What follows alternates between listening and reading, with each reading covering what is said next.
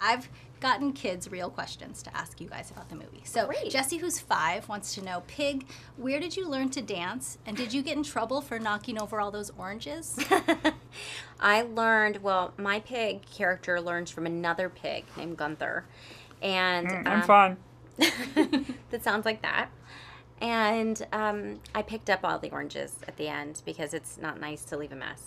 Koala, Jesse wants to know, is your theater downtown? And is it just for animals, or can humans go there too? Humans can go there, but I don't know. I didn't see any. I don't think there's any humans in this world. But yes, come one, come all. We would accept the human animal as well. Ren, who's 6, would like to know, why does the koala sleep in a drawer? Because he doesn't have a eucalyptus tree. Jesse, who's 5, says, you're tall. Did you eat lots of vegetables to get tall? I'm not that tall. Johnny the gorilla's pretty Johnny tall. the gorilla. Yeah, Johnny the gorilla is tall, and that's because he eats all of his greens and he goes to bed exactly when his dad tells him to. Addie, who's 6, wants to know, why did the elephant scream in the microphone if she didn't want to sing?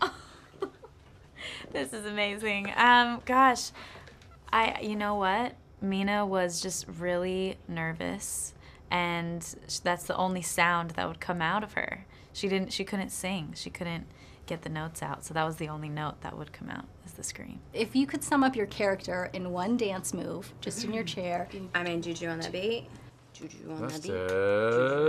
Oh, there you go. Yeah. Go on, let's do it. All right, we're dabbing.